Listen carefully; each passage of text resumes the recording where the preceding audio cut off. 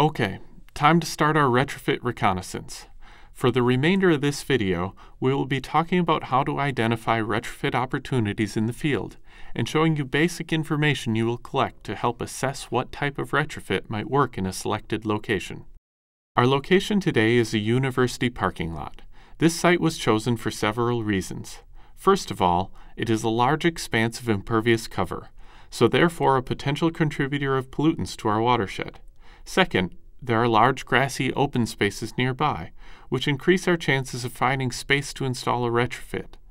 And third, since it is a university lot, convincing the owner to make significant changes to the site may be easier than if the site were on private property.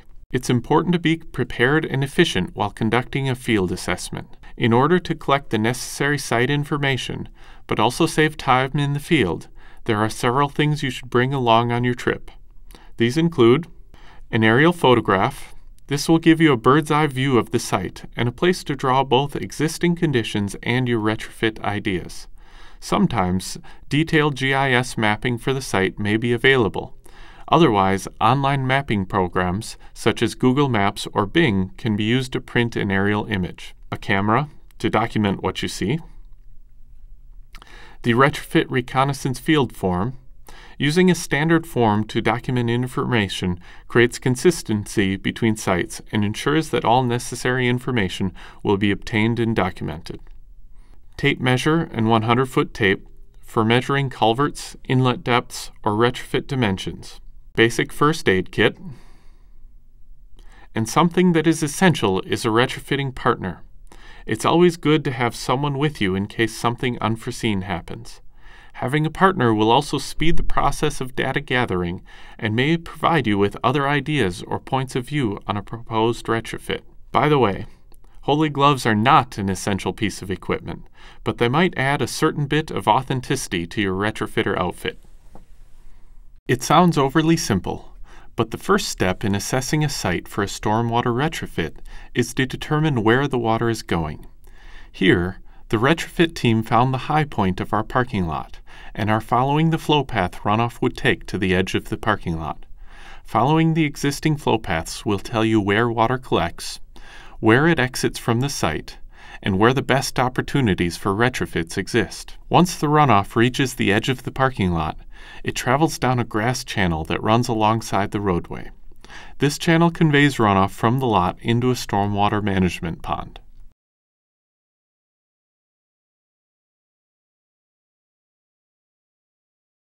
Clearly not the most beautiful wet pond in the world, but it appears to be functioning for its intended purpose of flood control, and may be providing some water quality benefits as well. Water is conveyed from the pond, underneath the street, and to an outlet located in a grassed area across the street. From there, water is conveyed along a grass channel into a nearby receiving stream. It is evident that the channel is starting to erode just downstream of the outlet. What should be a smooth grass channel is forming a gully and could easily continue to erode and become a greater problem if nothing is done. Despite the gully's appeal to the local wildlife, it has the potential to be adding unwanted sediment to the stream. The field team also noticed that some runoff from the adjacent roadway bypasses the stormwater pond and flows directly to the outlet. This untreated roadway runoff is conveyed through the eroding channel directly into the stream, carrying with it any pollutants that get picked up from the roadway surface. Now we know where the water goes, what's happening along the way, and can sketch it on the aerial photo. Runoff flows off the parking lot in two different directions to grass channels.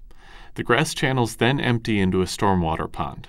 The outlet of the pond is across the road, where the runoff flows through another grass channel before making its way to a stream.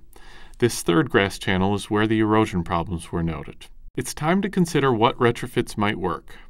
There are several opportunities to design on-site retrofits here. For example, we could propose that bioretention parking islands be incorporated into the parking lot. Another option could be to retrofit the grass swales to promote infiltration and improve water quality by replacing the underlying soil media and planting native landscaping in the channel. However, inspection of the site revealed that, by design, runoff from the parking lot is already being treated by the stormwater pond. If we were to propose these on-site treatments, the parking island or grass swale retrofits, we would, in essence, be duplicating treatment of the parking lot runoff, which is not likely to be the best use of limited watershed restoration resources. It is generally better to propose a retrofit in an area that receives no existing treatment or in an area where a problem is noted. At this particular site, a better location for a stormwater retrofit would be below the outlet of the pond. Here, we will be able to treat both the untreated runoff from the road and the erosion problem in the swale. With a decision made, the field team proceeded to make the measurements they will need and develop a design concept for the area.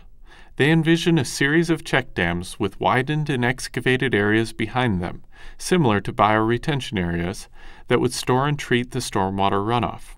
They have indicated their proposed retrofit on the aerial photograph, and their measurements will allow them to draw up an accurate plan when they return to the office. It is important to make sure that the key site and design elements are captured in the sketch, and that the drainage area to the proposed retrofit location is clearly marked. This will make it easy to perform sizing calculations when back in the office. Here are a few examples of what a design like this might look like. This one is a smaller site in Charlottesville, Virginia, and here is a before and after of a coastal plain outfall retrofit in Anne Arundel County, Maryland.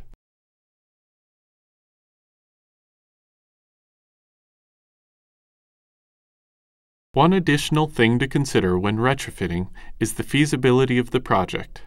We must consider what the project will involve and whether or not the landowners, in this case the university, will be open to doing the project. For example, this space may be a location for a future building or parking lot expansion. If so, then we should find this out before we spend time and effort continuing to design this project. Right now, the area appears to be unused. It will be important for us to follow up with campus about future use of this area.